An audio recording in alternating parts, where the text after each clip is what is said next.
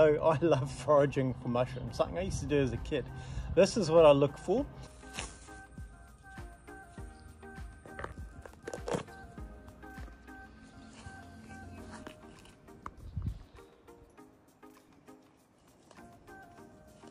So first of all, I'm looking at the gills.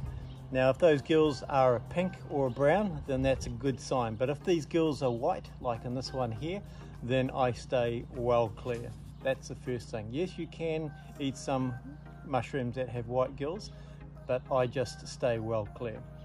The next thing I look for is whether or not the stalk, this is the stalk here, has a skirt around it. If it does, I stay clear of that as well. And finally, whether or not the base of the stalk is like a round bulb, and then there's a thing called a vulva. And I'll show you that on the diagram. If it has the bulb, the vulva, a skirt, and this is white, I stay well clear. The other thing I might do is if this has got red on it, I don't touch those either. And if this feels a bit slimy.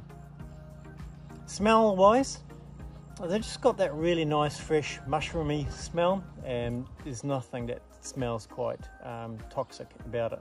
So this is an Agarus SP, they call it, and this will be safe for me to fry up with some butter and some garlic. One final and very important, if you scrape the top of the cap and it stains yellow, then it is poisonous. In this case, the flesh stayed largely white. This is a smaller version, still this will be safe to eat, and this is one in its infancy. You would almost probably call this a butter mushroom, so that will be eaten as well.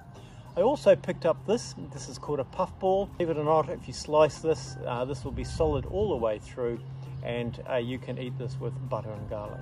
So these are the things that I look for when I'm foraging for mushrooms. If you want to have some more tips and tricks on anything outdoors or maybe foraging, then don't forget to go to Outdoorsman Dave.